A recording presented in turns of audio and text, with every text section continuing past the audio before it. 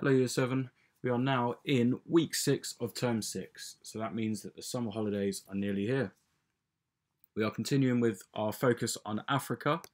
This week our aims are to quickly show you how to log into Caboodle, recap prior learning this term, and then introduce the Africa project. Resources required. As always, you're going to need that Caboodle textbook online, the task instruction sheet, and any line paper or an exercise book. So these next slides are going to be showing you how to access Caboodle as usual.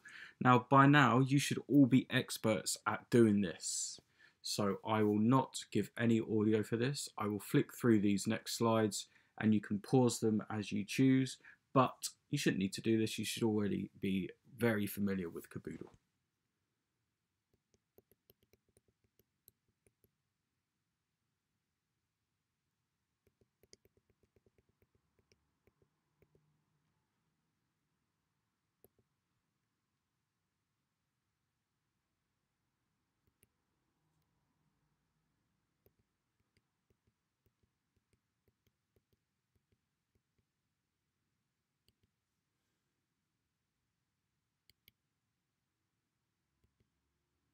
Okay, and finally there's the video on YouTube that you can watch if you're still having trouble accessing Caboodle.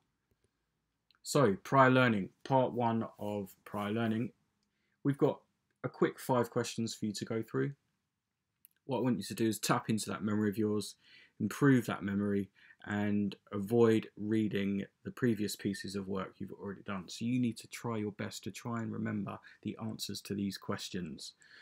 What you will need to do is just write a quick answer. You don't need to write the questions out. You don't need to write full sentences. It's just to jog your memory.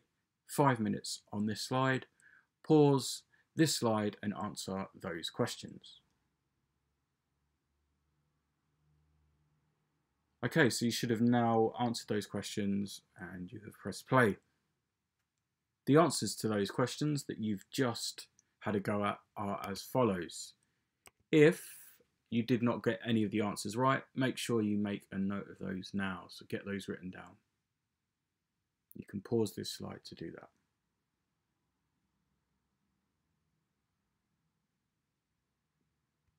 Okay, part 2, you can have 4 or 5 minutes on this slide. You will need to do the same again. Just quick quiz to jog your memory, answer these questions, get them jotted down. Press pause for 5 minutes while you do this.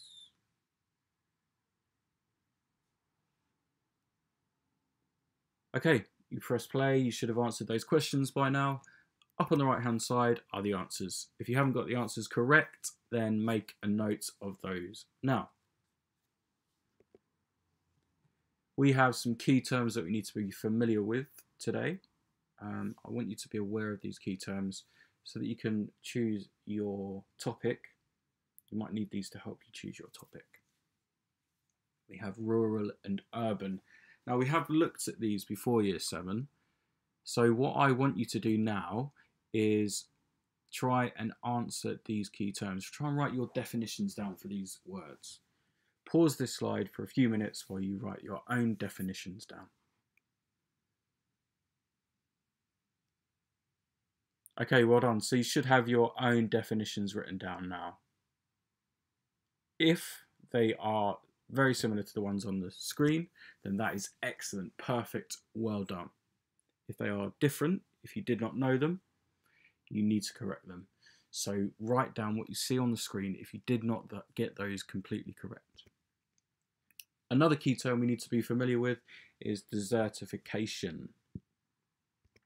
This is where the land is being turned into desert, often through overuse. Now, this is a simple definition for you, and as part of one of your topics, you'll need to look at desertification in more detail. Next up, we are going to look at how to access the topics or the projects on Caboodle itself. So you should all be experts with accessing that now.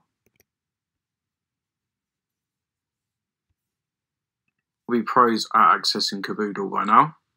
Here you will see some tabs in the top right hand corner. Resources is the one you want to be clicking on. Then you will see a screen something like the one I have up here. But your left tab here will start at the top. We are on Unit 10, so you need to scroll down all the way down to number 10. Focus on Africa. Click on that one there. Then you will see this. 2-week topic, Africa. So you click on that. It's a topic that will take you about 2 weeks to do. So we don't intend for you to spend all of your summer doing this. So it's got some information about what you'll be doing. So you choose an aspect to explore. It can be about population, the Sahara, or Nigeria. You have the freedom to decide which one to do. You also have the freedom to decide how to present your project. You can use some resources and activities on Caboodle to start your research. So you can use Caboodle as somewhere to start, but the intention is for you to go forth, go on the internet and see what else you can find. So when you click next, you will see this screen. It will tell you how to start your project. You'll click one of these that you want to explore. So population, it will tell you all about the aspects that you have to cover when choosing population as your topic. The bit in bold here, these 3 lines where it says Africa is a very diverse continent with many different ethnic groups, languages and religions. There is also a wide gap between the poorest and wealthiest communities. This is your title for your project. So this is what you'll be addressing. You're going to be answering the following topic questions. There you have a couple of questions. Now, you need to look at all 3 of these and see which one applies to you. Which one do you want to do? Do you want to look at the population of Africa? These are the aspects you'll cover. Do you want to look at the Sahara? These are the aspects you will cover. Do you want to look at Nigeria? These are the final aspects you can choose to cover from. So have a read through those. Use those key terms if you're not sure what some of the things mean. Okay, so we've got rural and urban. We've got the key terms to understand that. Desertification, we've got that key term. So you should be okay with understanding what the projects are asking of you. So click next once you've picked one. You need to think about how you might present your project. So here you've got some project ideas. You can use a colourful poster map. You can use a diary entry. So an example of this would be a blog of someone living in Lagos, Nigeria, one of the busiest cities in the world, 21 million people. Quite a cool city. You can do a poem or a song about a journey through the Sahara Desert. What would you see? What would you do? What would you feel? Where would you go? You can also look at the other 3 ideas down there. Now, planning your project is really, really important. Make sure you thoroughly plan your project before you start to undertake it. So the choice of topic may determine the type of project you will create. So we looked at a diary entry. So that might not be applicable for thinking about the population of Africa or the population. Okay, so think about which type of project presentation will match the type of project that you're going to do. Think creatively about your final choice of project. So we want you to be as creative as possible. A few ideas, so you can do art, poetry, music, or writing, all to address these questions that we're going to be covering. You could try a new skill, so you can maybe do an animation or video, but be realistic about what you can create in the time you have available. So we're aiming for this to take you about 2 weeks. Now, we don't want you to spend your whole summer on it, as I've already said. You might be limited by materials and resources you have access to. So if you're at home, you have loads of siblings, or maybe even just one, and you're sharing this laptop with your mum, or whoever's looking after you, and you're sharing it with your siblings or whoever else you might live with, then you might need to think twice about editing a video, because it might take you too long. You might need to think twice about using the computer too much. You might have to limit your time on the computer.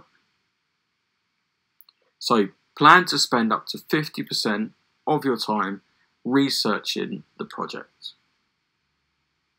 Don't trust everything you read on the internet. Not everything can be trusted out there. The web is an excellent resource. It's excellent for research. It's excellent for projects such as these. But you cannot always trust what you will find. So be careful when you're choosing your resources. What makes a good project? So before you submit it, before you send it off to me, as always, send it to my email. Check that you've answered the topic questions.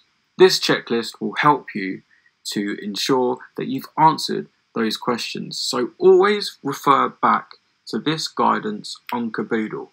This will ensure that you make the best project that you are able to.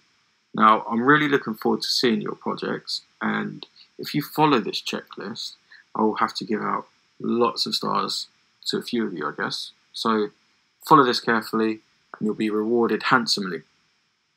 Take a look at these resources and activities on Caboodle to start with your research. So these are really good actually. So you can see your student book.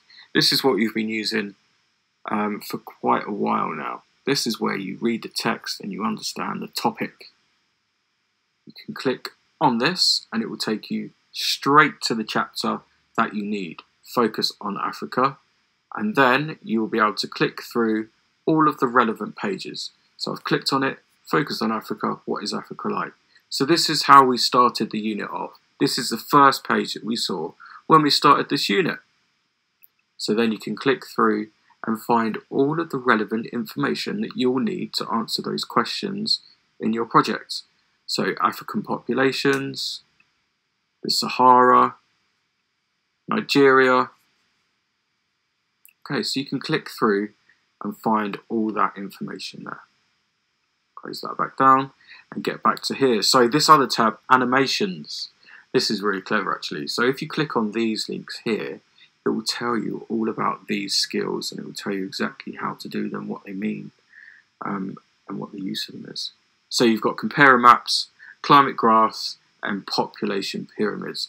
Okay, so if you don't understand climate graphs, you can click on this. It will open up a new tab here. And then you'll see a video. This animation is explained why climate graphs are useful, how to draw it, and how to interpret it.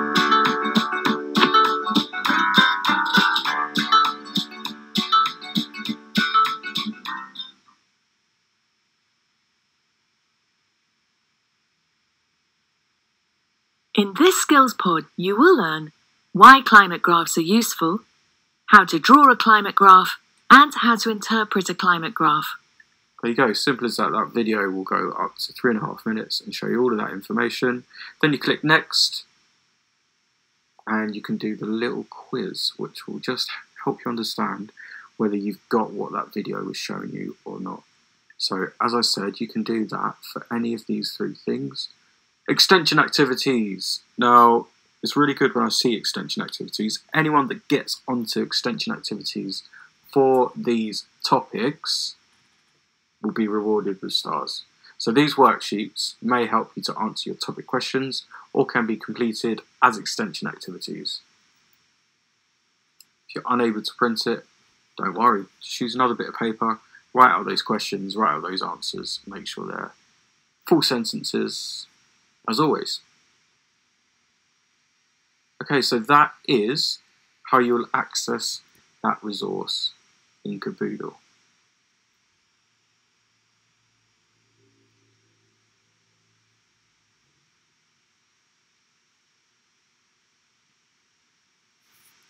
Okay, We so pros at accessing. we have looked at how to access all the resources that you'll need through Caboodle. When is it due? The project will be due the week beginning the 7th of September. So that is actually the 2nd week back at school in the new term after the summer holidays. So that gives you this week that we are currently in, the last week of term, and then it gives you the first week of term when we return to school. Your teacher for your subjects for geography will give you a precise date that you will need to hand that project in. So make sure you get that written down in your logbooks, because I would not want you to miss that opportunity to get all this hard work that you completed into us. Now you can present your information in many different ways. Artwork might be a way that you would like to choose. Here we have an example of some artwork. This is a little model village, I do believe. And within this village, you've got lots of resources. Maybe you could use that to talk about the resources of Africa in one of your projects if you think that is relevant.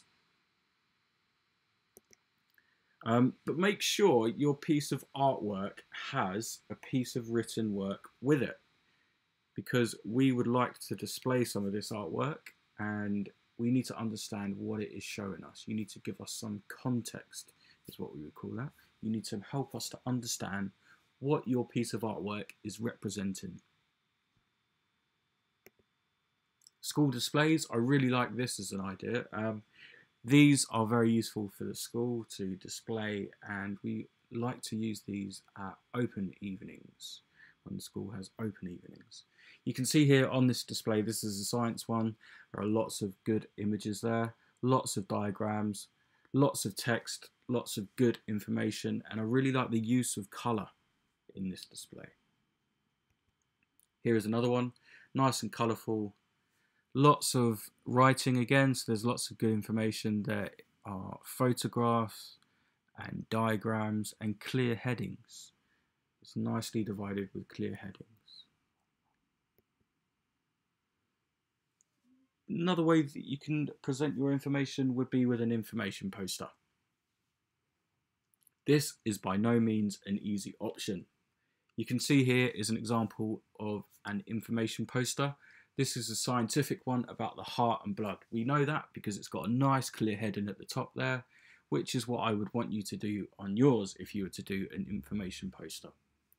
Has lots of nicely divided sections with clear headings, good diagrams, clear writing, and it's easy to read. So there's not too much colour behind that writing. Here's another good example, lots of writing, a clear heading. You've got different sections that are divided with images and those headings there. You've got diagrams and photos. Very good example. Another one, climate change causes and effects. We know that this poster is about that because it's got a nice clear heading again, nicely divided into separate sections, good photographs, good use of colour. Again, the writing is easy to read. So if you were to do an information poster, make sure you have a look at these examples and aim to set yours out in a similar kind of way. You need a good similar balance of writing with images. Do not do anything like this if you're going to do a poster. This is a campaign poster. There is by no means enough information on this poster at all. There's no way that is enough information. So if you're going to do a poster, do not do it like this or like this. There's not enough information in this one either. So as always with these recorded lessons that you find online, there is a big question. Today's big question is, which topic are you going to be tackling for your project and why? You need to pick from the 3 options you have, and you need to tell us why you're going to tackle these and why. You'll need to email your answer to your geography teacher, just so that we know what you're going to be covering. Remember, we're here to help, so you can email us with any questions you have about anything to do with the project at all. You can email your individual teachers. Now, we're really looking forward to receiving your projects. Remember, if you have any questions, we are here. There are some useful resources for you. Here are 3 examples. You've got BBC Bitesize that you might be familiar with already. We've got another one called Kids World Travel Guide. That's really interesting. Lots of good facts on there about Africa. And Ducksters.com. This is an amazing site with many facts as well. So all that's left for me to say is have a great summer. All the geography teachers are really looking forward to getting these projects. It's something we really like to set, and we really like to see the pieces of work at the end of it. So make sure you put lots of good work into this. Have a great summer and enjoy yourself.